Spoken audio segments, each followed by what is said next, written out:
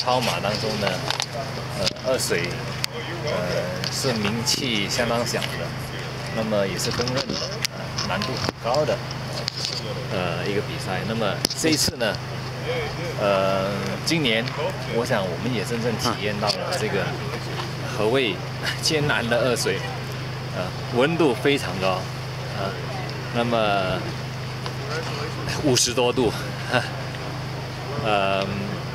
那么还有差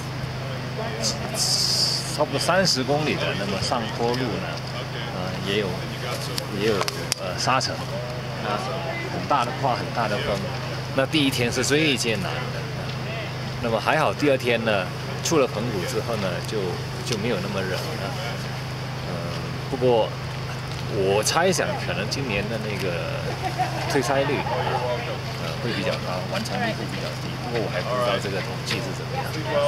我今年的这个状况呢，就可能会是比较难的，所以我很高兴能够完成。Okay. In English, continue. In English motion. Hi, everyone. I'm Seow Kong. I'm glad to have completed Badwater Ultramarathon. Well, I wasn't sure whether I could handle it. I was confident that I can, but having run it, in temperature of over 50 degrees Celsius, you could actually feel the heat, throughout the first day.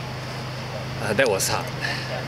That was hard to the extent that, I drank too much water. I probably drank too much ice, to the extent that I threw up. So I'm very pleased that I recovered from it, and able to adjust myself, my diet, my hydration, and still slowly get back into it. So my time probably suffers a little bit, but I'm glad to have completed the race. Congratulations. Congratulations.